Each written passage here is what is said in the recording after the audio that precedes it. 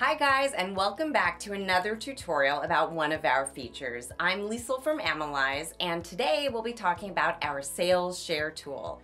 If you want to see what the sales share of a certain ASIN is, or if you're trying to find out which variants are doing the most sales, or you're just curious about which color and size has the highest demand, congratulations, you're in the right place. Let's dive in. To open the Sales Share tool, just click on Sales Share in your dashboard or select Products in your menu and click on Sales Share. After opening the Sales Share tool, choose your preferred marketplace. In our example, we'll be using the US marketplace. And you can type in your ASINs over here. Let me show you how to find your ASINs on Amazon. Open Amazon and go to the product you'd like to get the ASIN for. In our example, our first ASIN will be from this Apple iPad. To grab the ASIN, just go to the URL and you'll see the ASIN right next to this DP/. Copy the ASIN and go back to our tool to paste the ASIN into the filter. Our second ASIN is coming from this Samsung tablet. Just repeat the same steps as before. Go to the URL and copy your ASIN. Return to AMALYZE Shield and paste this ASIN next to your other one. Now both ASINs are included in our filter. We recommend that you always enable the variants. Otherwise, you'll have to copy and paste all the ASINs for each variant and paste them into the filter. Just click so it slides to yes. Once you click Submit, you'll get the results for those two ASINs in your filter and for all variants as well. You'll find all the results right below your filters. Let's go over them now. The first one is the results table. You'll see those two variants displayed over here. We have the iPad and we have the Samsung tablet, but we also have some independent ASINs with no parent ASINs. Here you can see which variants of the Apple iPads are creating the most revenue. In this case, it's the silver Apple iPad.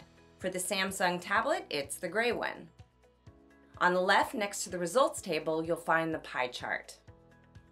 The inner part of the pie shows you the variant, or the parent. It's easy to see that the iPad is creating more sales than the Samsung tablet. The outer parts of the pie chart will show you which variants of the parent are doing the most sales. You can also change the grouping.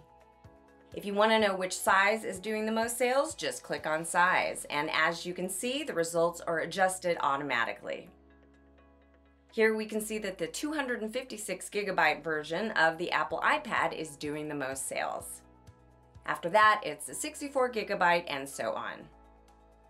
You can also group it by brands.